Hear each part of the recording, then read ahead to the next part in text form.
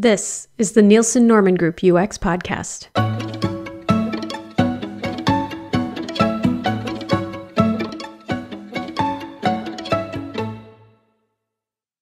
I'm Tim Modisett, and I'm not Therese Fassenden, who's usually the host of this podcast and the person you might have expected.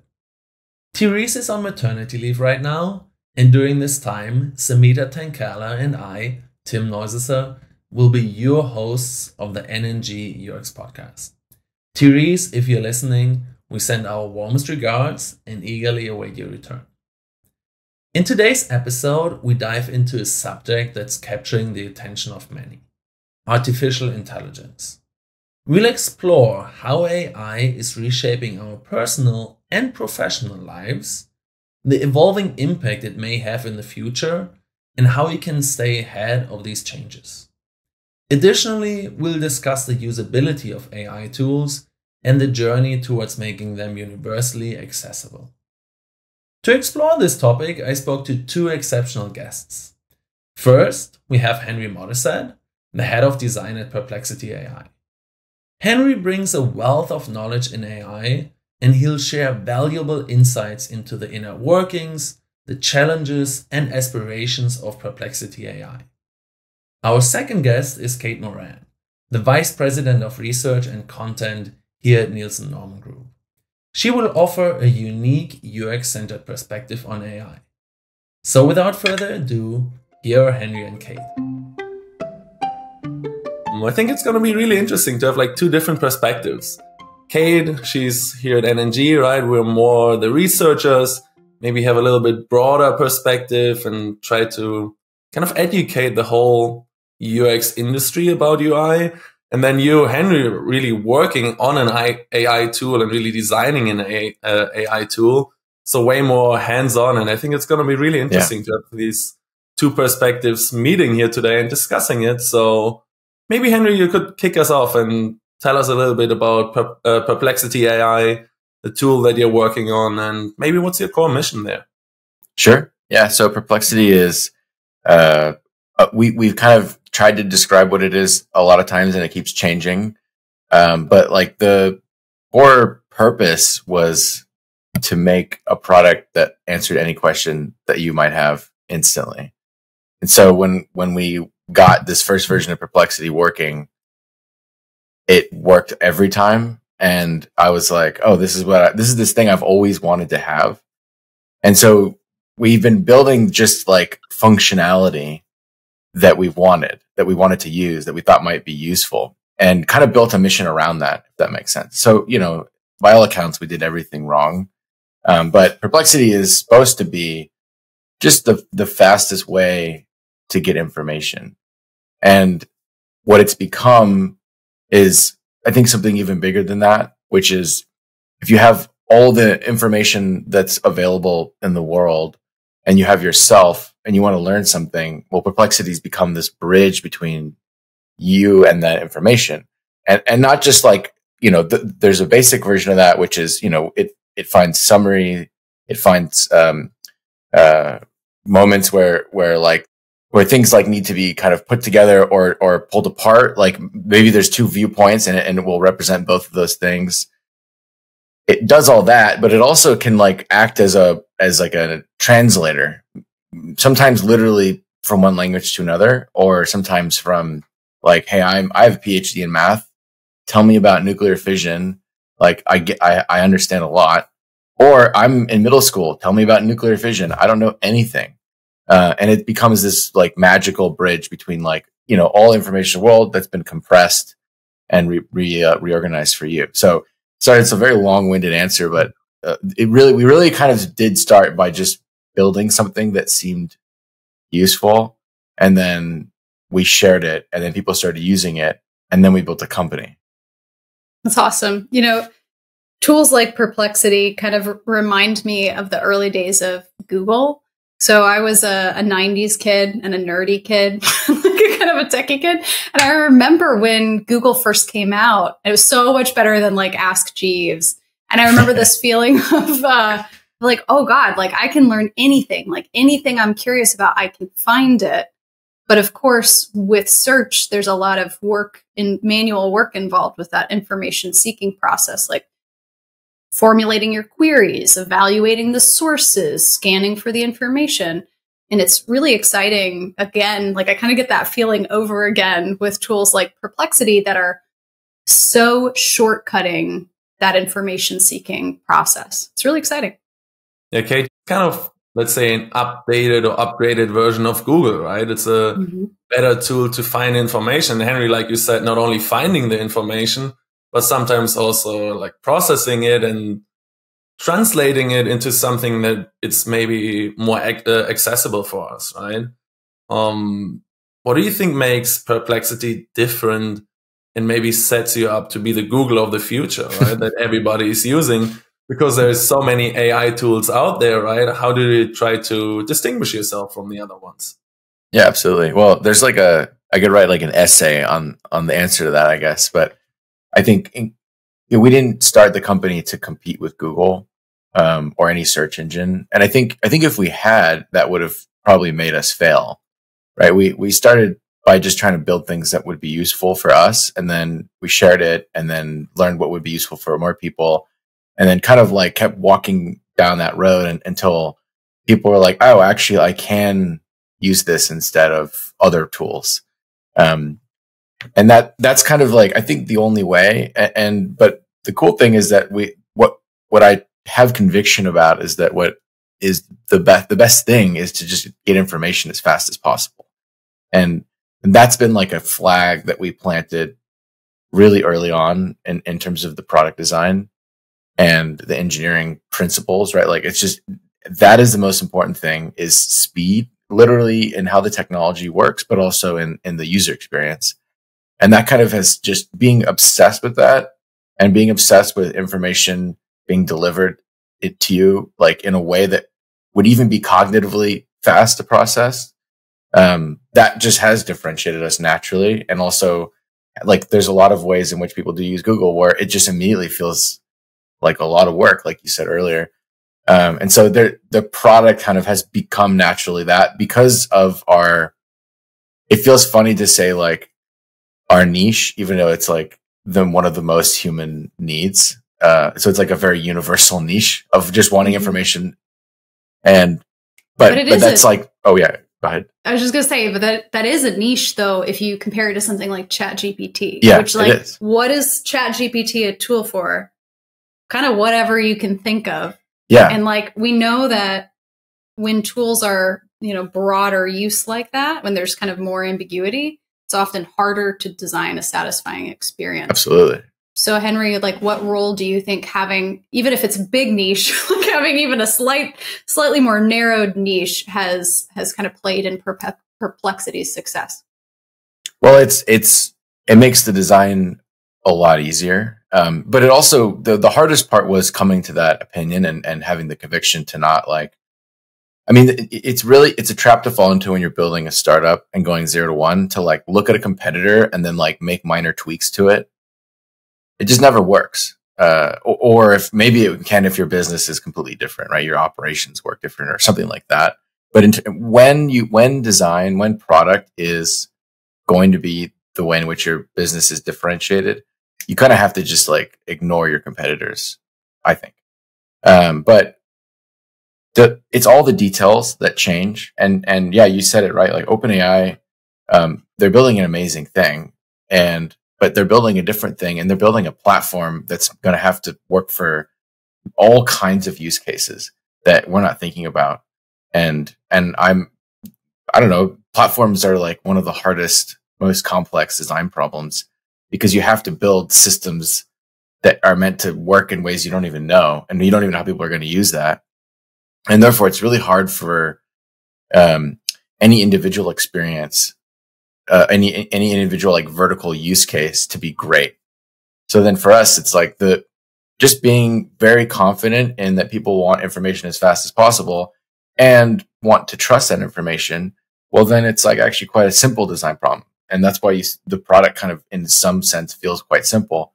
There's the sources, and then there's an answer, and it's not a conversation. It just told you what you asked for, and that's it. And delivering on that and providing multi-modalities of information, right? When we'll show you text, we'll show you videos, we'll show you images, we'll show you maps, just trying to like give you instantly what you wanted and represent that information in a variety of forms. And then it should feel kind of, like it just works. And it seems like you were saying you really were focusing with the design on making this as easy as possible, right? Someone is seeking information and you want to make it super easy and that they can access that information. And it seems like you've done a good job, right? I know you just got your Series B funding with 73 million. We have NVIDIA involved, Jeff Bezos, right? So it seems like it's recognized and you're moving somewhere. What do you think is maybe the next step with this funding? What does it set you up for? Where do you see Perplexity.AI going with this? How can you make it maybe even easier to find that information? Yeah. I mean, so my strategy for making it easy at the beginning was, okay, what's happening here is actually really complicated. There's a search engine, there's all the AI stuff, multiple uses of it at different stages. But when you just try it, it works. And if you can just think of one thing and ask it, you can see how the product is unique. And so my goal was to just put very familiar looking UI on this new magical thing. And also just like I've worked on consumer products my whole career, and I kind of know how hard it is to get people to kind of do anything. And so I think like the most successful UI design it has sort of like a gravitational pull. You look at it, you squint, you kind of like hit the brightest thing on the screen, and just hopefully that aligns with what the product's supposed to do. And then people can just kind of like tumble through it. I think that's the best you can do for consumer design. Like people just have especially a free product, you've got like 300 milliseconds of someone's attention before they don't decide that they don't get it or that it sucks or whatever. So anyways, that has been like the most important, I don't know, like mindset, I think, and being humble about that. And, but yeah, we've found a lot of traction, which is, obviously very amazing. And I think it's been cool because we just had all this conviction about how the product should be, and then using it ourselves, finding it useful. And then it's just really like how do we tell more people about it type of problem, which is a fun place to be in, because that's great. Then we just keep adding depth to the experience. And yeah. Whenever I'm talking to people about the design of interfaces for these AI tools, I'm often pointing to specific things that y'all have done at Perplexity as good examples.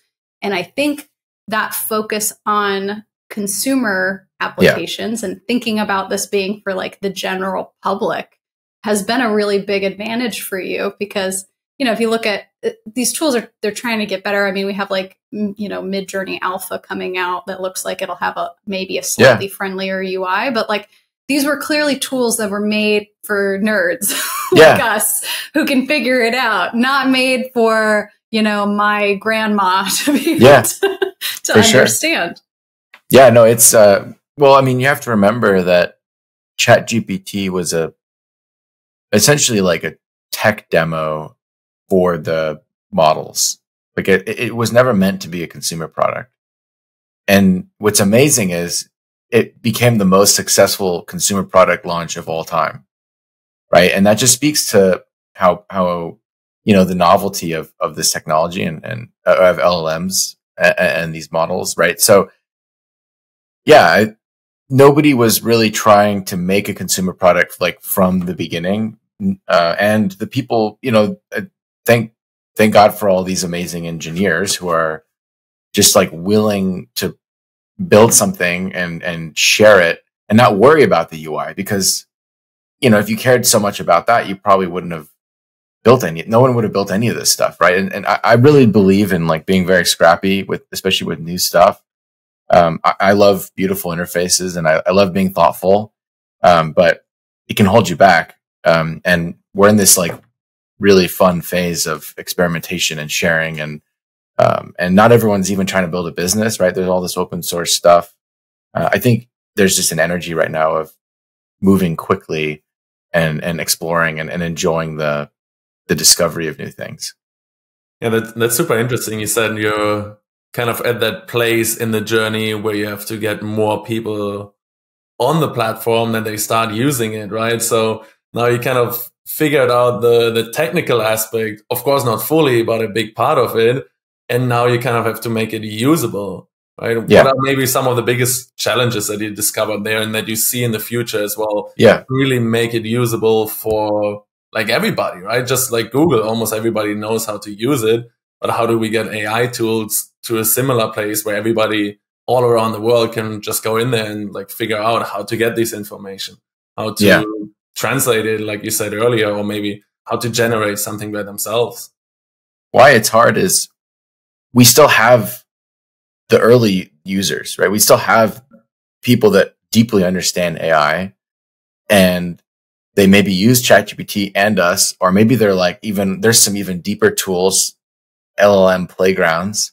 And they're like, man, I really wish I could, up the temperature on the model or whatever, or even switch the model or maybe show two outputs simultaneously. And it's really hard to be like, sorry, we're not really building that. But then at the same time, I've done user research or talked to users and there are buttons on the screen. There's not that many. And there's buttons on the screen that they don't even see. Mm-hmm. Right. So it's like, this is the major challenge of balancing at a basic level, like new user, power user spectrum. We have that, which is like, a blessing to have the spectrum available to you, but it makes it hard. And it's really hard. Yeah. And what's so cool, I guess, is so the dream product, the dream interface system that I've always wanted, right? That anyone probably wants as a designer is to be able to show everyone the right interface for them, right? Like if you're a new user, you kind of like get easy mode. And then when you're a power user, you somehow get power user mode, whatever that is, however that manifests. And the closest I've ever seen to this is maybe in video games. But what's cool is I feel like we're probably going to get some of that pretty soon with how, even in our product, we have some generative interface moments, where it like as the designer, all I defined was like, you have like, dear AI, you have the choice between text input, radio button, things like that. And you pick the right interface to show. Like we're giving it the choice to then present the right interface. I can totally imagine that is just like the beginning of a reality where like we can show people, we could kind of like let the interface unravel itself and the capabilities unravel itself as people use it. And it can be a truly personalized experience. That's like, so it sounds exciting. It sounds like, yeah, on one hand, exciting, kind of terrifying to like design for. But I really believe that's going to be the best thing. The coolest thing, as a counterpoint, I was in the middle of nowhere in Canada, like 6 hours from a major city, wearing a Perplexity sweater, and a group of 4 people that are like my parents' age came up to me and they said, "Are you affiliated with Perplexity?" And I was like, "What?" And they're like, "We," and I said, "Well, yeah, I work there." And they're like, they were shocked to see me in this small ski town. And I was shocked that they're talking to me about it, but they're like, "We use it.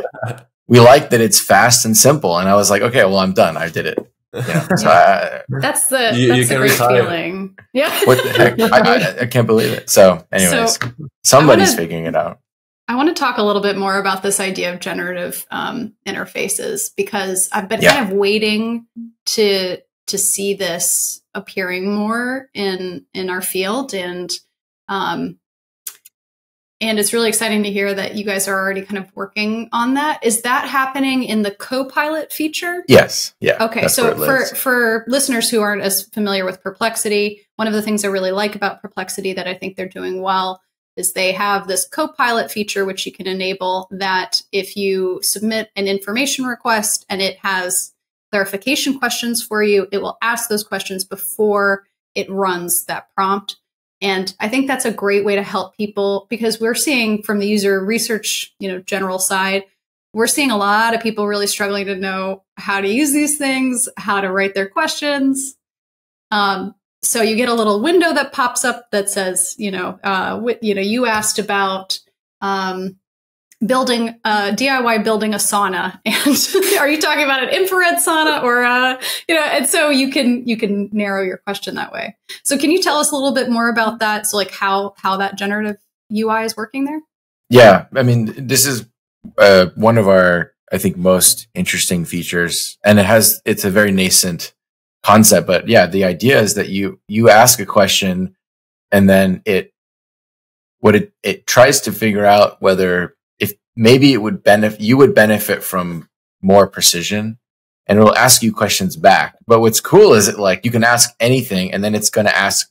It's like it feels like it learns the subject of what you just asked and becomes an expert in seconds, and then produce, like you said, you're like, hey, I'm going to build a sauna. And it's like, okay, well, suddenly I'm a sauna expert.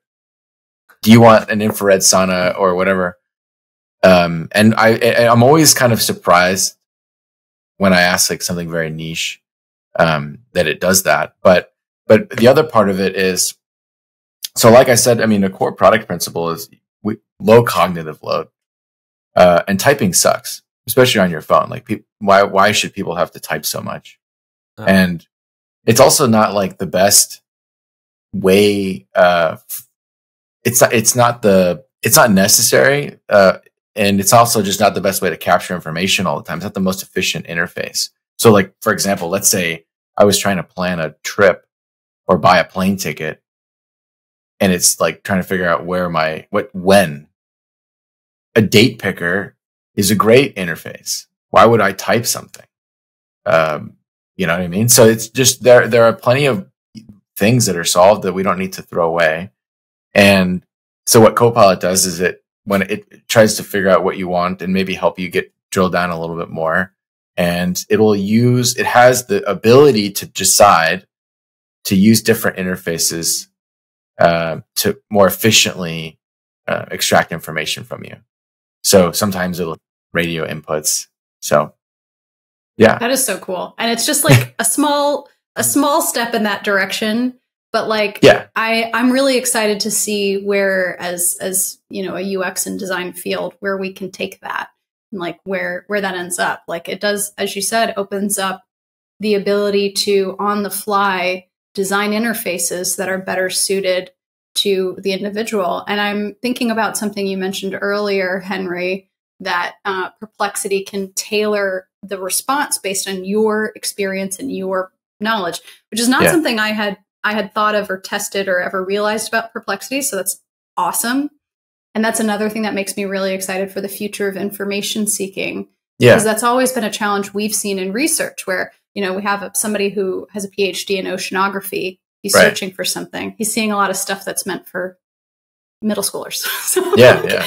And I'm also thinking about like, these are some of the major challenges that UX and design has faced for as long as I have been in this field, which is coming up on 15 years. And it's exciting to think about a future where we can actually tailor the UI to individuals. Yeah. And I love what you said earlier there, Henry. You're kind of taking small pieces from everywhere, right?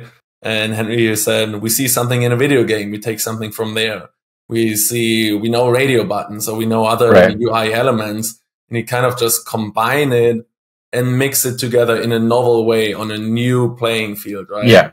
But I think that's probably the best way to make new tools usable, because then people are already familiar with it and already figured out and have used them hundreds of times. So they already know how to use it. And then it's just the kind of the mental model of your tool. Sure. They have to understand that, but they don't have to understand the UI like 100%, or they already know most of it. So they don't have to fully relearn it, right? Absolutely. But with that, how do you think it can further help people to actually understand like how to even get better in using these AI tools? Because I've always seen these like long lists of how to write a prompt, how to write the best prompt for, I don't know, how to build a sauna, right? Or something else. you said the first step is maybe having your AI platform already asking, like, can you give me some more information? But what's maybe the next step after that? Yeah, well, I think I kind of treat it as a normal consumer cold start type of problem. I mean, with prompting, I think prompting is like the worst software experience ever. I mean, if you've ever tried to generate images, it's awful as an experience, but the payoff's amazing, right? So people do it, but it's just that we're in a small blip of software experience where this is even going to be a thing. I just, there's no way it survives. Like, well, we have image generation on our product, but it's just a button. It's like, you want it to look like an illustration and you click that button and then it does. There's a lot of prompting. I spent hours of my life picking the prompts, but I don't want users to have to do that. Yeah.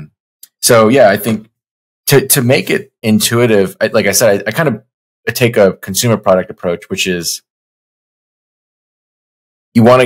people need to feel somehow bought in to. First, you need to understand what this place is. Again, you've got like milliseconds here.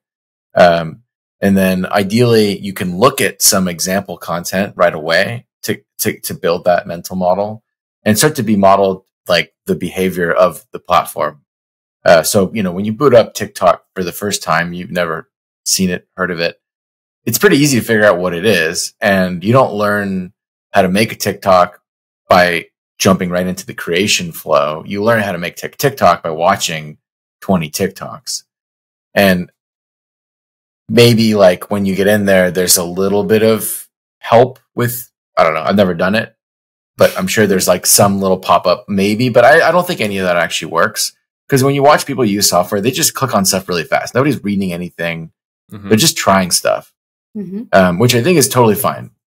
And so for us, like, I mean, if you go to our homepage when you're logged out or making a new account, there's just like a couple things you could click on. And you can type in and it feels familiar. Hopefully you can just type something, maybe how you would use Google or ChatGPT. But then there's a couple things you can click on that are examples, and it's like this dynamic thing and just questions. Maybe one of those, you're like, okay, I guess I'll see what the answer to that one is. And then hopefully you get it, because there's a lot of things we could have put on the homepage that we didn't. There's a lot, it's all in the end, I think, distracting. I think my goal is just to get you to try it. And I'm going to just keep thinking of ways to do that. And I think another consumer strategy is around like making it feel like you've got some skin in the game or some kind of connection to it. So maybe when you're signing up, you tell us about yourself or something, or you fill out kind of some kind of profile. That does work as well.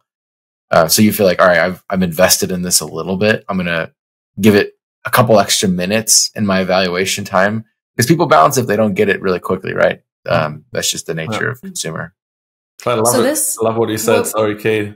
I have it right behind me here, right? Like, keep it simple. You said I have so many things I could add, but we really want to keep it to its core because it should be easy for people to learn.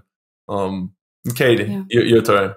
So I love this conversation because we're talking about mental models here. We've used this term a couple times. I just want to define it for anybody listening who's not familiar with this concept.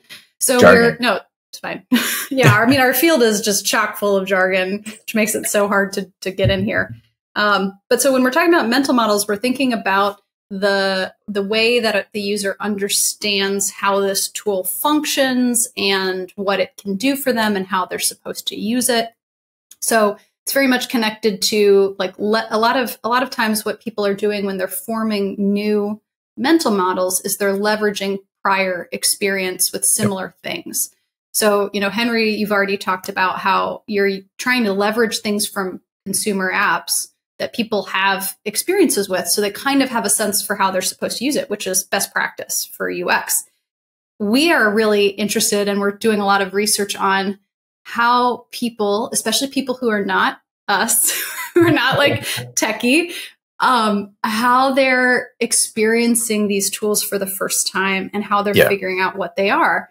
So I think a big advantage that Perplexity has over something like ChatGPT, kind of related to the narrowness, is that Perplexity can look like a search field because it does provide, this is an understatement, but it does provide roughly a search function.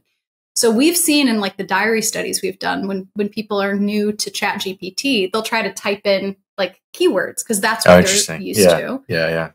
That does not work with ChatGPT. Right. It has no idea what you're asking for. But with Perplexity, it can probably guess. And then with that Copilot feature, there's even that hand holding to say like, tell me a little more about what you mean. Yeah, we make this big assumption that you're trying to get information. And that just like pulls people over the hump of like not knowing what it is to understanding what it is. Mm-hmm. And then, people try to use it like ChatGPT and it kind of fails. It's like, it's not really there to chat with you. And it's not about outputs. It's about information. How do you think these AI tools, they are changing everybody's life, right? What do you think is maybe a big difference in the future, how we live and how we work through these AI tools? Yeah. Well, I kind of just think like everybody is going to be empowered by whatever they do. There'll be something that like accelerates them. Whether it's if they're doing research. I mean, for us, it's really all about learning and research. And I'd like to think that process is accelerated. And also maybe there's new things, new behaviors that might open up that like you didn't even know you could do. Like the one that we've built that is still kind of, I'm still trying to wrap my head around is you can on our app, you can take a photo and have that be your question. So I can take a photo of like, I don't know, like I've seen people use it in a bunch of ways, but like, I'll, take a photo of my dog or something. And I'll be like, what's a good name for him? And like something like that. And it like figures out that it's a dog and it figures out that he's a brown schnauzer. And it's like, what about Coco? And it's like, oh my God, there's stuff that like, dog? No, I didn't. I named him Rupert, but, that's also a great name. Yeah. But it's like, and I've seen people take, a photo, they'll whiteboard an interface and then they'll take a photo and they'll be like, write some code that makes this. So there's a lot of things that like, we are definitely doing a lot of, let's just build it and see what happens kind of mindset. Less about like some vision for the future of anything. It's just more like, I don't know, this could be useful. Maybe, I don't know. There's a combination of stuff where I'm like, this is definitely useful. And then another set where I'm like, I have no idea what to do with this, but somebody will come up with some ways. And that's the coolest part about building a tool. You don't have to think through every use case. Which is like the polar opposite of how UX used to work. Right. Yeah. That is really exciting. And I'm thinking back to something you said at the beginning of this chat, Henry, where you're like, well, we started with this purpose and then that kind of became something else. And we just keep, redefining ourselves and, talking about how you're using generative interfaces. I think this technology, the pace of it, this development is just so beyond anything we've seen before. Yeah. That as a company, as an AI company, you probably are going to have to keep redefining yourself as, things change. And that's such an exciting place to work and like kind of context to be in. Yeah. I mean, I've been through this already multiple times. And I mean, to be clear, we've only really been a product for a year. And we built a lot. And if we have a strength as a team, it's our agility and, kind of our open-mindedness to, okay, well, let's try this and build it fast. And, I care a lot about craft. And so I'm going to execute on it to the best of my abilities. But yeah, there's like the image thing, we find out that it's a capability and we're like, what should we do with this? How is it going to work in our product? Does it make sense in our product? Because there's some stuff that doesn't, and we have to have some kind of, idea of who we are and what we want to be great at. But, yeah, I mean, I expect the market, there's the technology, there's the market, they're all nuts. There's a massive competition happening with billions of dollars and we're just kind of like in the room. trying to make a useful product, which is, I don't know, it's a nice kind of clarity about who we are. And, on our product, you can, if you pay for our pro version, you can use OpenAI's models, you can use Anthropic's.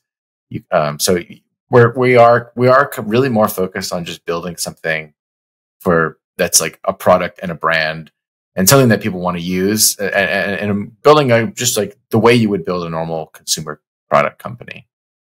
So I think if we were trying to compete head on with these massive AI research teams, it would be much more stressful. I think that's your competitive advantage in a lot of ways, because like we saw after ChatGPT exploded in a way that nobody predicted, we saw all these companies suddenly rushing like, we've got to get we have to have AI. And there's a lot of like copying going on between the competitors. And so people aren't really coming up with anything that's innovative or different. And I think that's part of why Perplexity stands out. Yeah. It's actually wild, the development we've seen in the last, 12, maybe 15 months, right? Yeah. Kate, what do you think is maybe our role as NNG in there, right? Because we've never seen it change so fast in these tools, and now everybody's using, and the world is changing really fast for all these designers, but also for all the consumers as well. So what's our role in this? To be honest, it's been kind of chaotic. Usually like NNG, we kind of pride ourselves on being sort of like like a bridge between kind of academic style research and practical style research.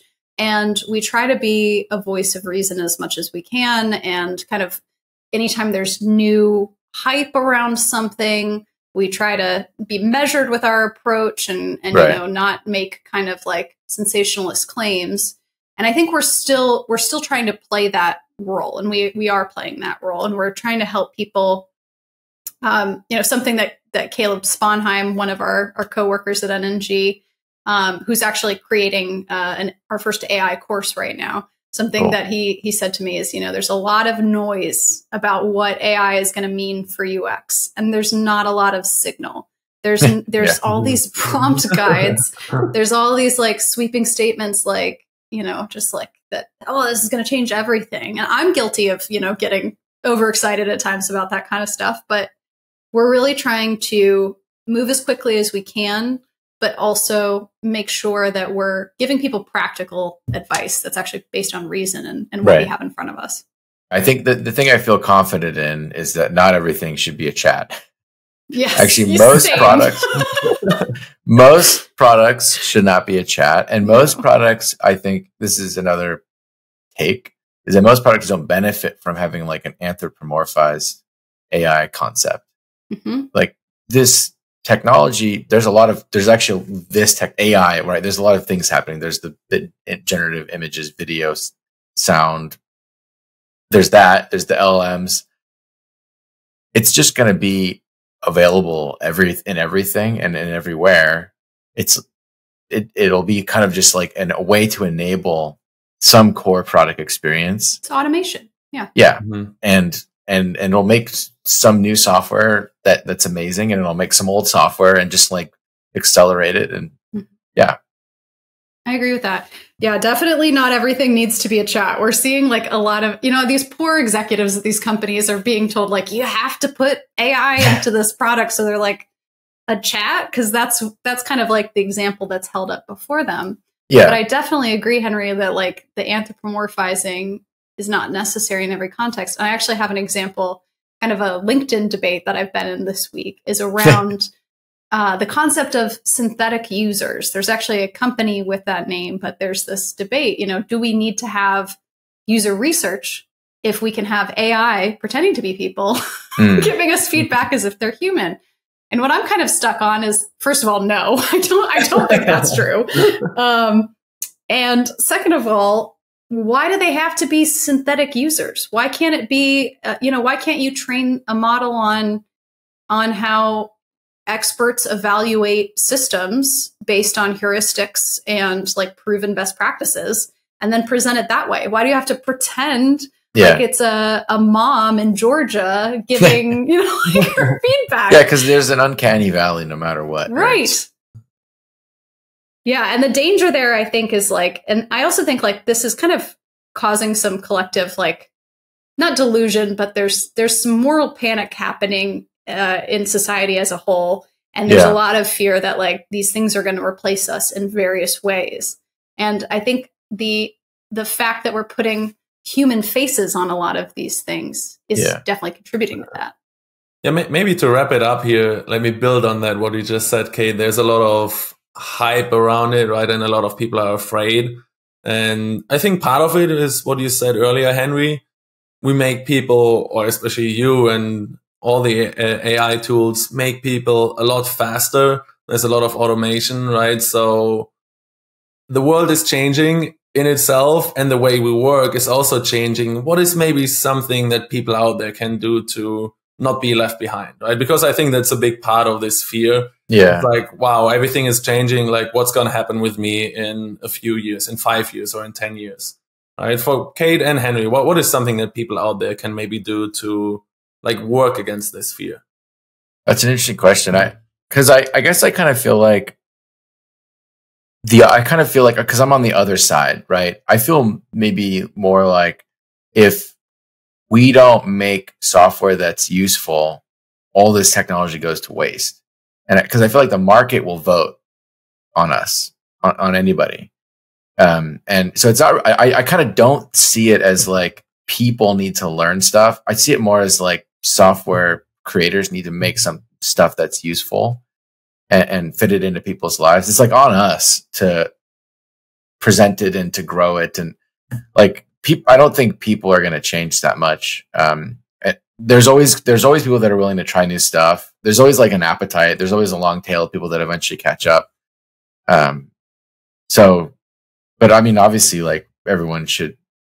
I mean, this is like maybe general advice: just be open to trying stuff. But I don't know. Like as someone who makes software, we've got the whole world that we need to tell about our thing that we've made, and we're never going to be successful if we ask anybody to change who they are and how they feel about software. So it's more like, how do we tell the story about how useful it is? I love that, Henry. And I agree with that, you know, just try it. Don't freak out. Don't be afraid of it. Just try it. I think that's really important because we see that over time, individuals who are afraid of new products and don't at least try them and kind of form these mental models around them, those are the people that get left behind, and they're afraid of using technology. They don't understand it. So for example, my grandmother, she retired kind of later in life, and she worked in advertising, where over time she had to learn how to design things on a computer and use the internet. And eventually she started coding HTML because she was just curious about it. And now she runs her garden club website, which is amazing. Yeah. You know, I think that's a good example of like, you don't have to keep up with the pace at which things are changing unless it's your job or it's something that you're interested in which case it's really fun to follow, I find. But you should use this, you know, to keep up kind of, but also just because they're good tools that make your life easier. For sure. So I have a great example of this. I was just visiting a friend in San Diego who is a biologist. She's a researcher and she's studying measles. And she was telling me one of the things I have to do as part of my job is keep up to date on recent research on measles. But it's really hard to find the time to find these research papers and read them. And I was like, why aren't you using Perplexity? I pulled it up. I was like, summarize the recent research on measles and like showed it to her. I was like, this could be like saving you so much time, making you better at your job, making your life less stressful. Well, Henry, Kate, thank you so much for being on the show. I really enjoyed the conversation. I think I'm even more excited for the future of AI. More excited for the intersection of AI and user experience, and hopefully talk soon. Thank you for having me. Thanks, Tim. That was Henry Modisett and Kate Moran. Check the show notes for links to anything we've referenced so far. But also, remember that we have thousands of articles, videos, and reports on our website about UX design, research, strategy, and even UX careers. That website is www.nngroup.com. That is nngroup.com. And if you enjoyed this episode, please follow or subscribe on your podcast platform of choice and share your thoughts with us on social media. This episode was hosted and produced by me, Tim Modisett. All video editing and post-production is by the Larry Moore Production Company. That's it for today's show. Until next time. And remember, keep it simple.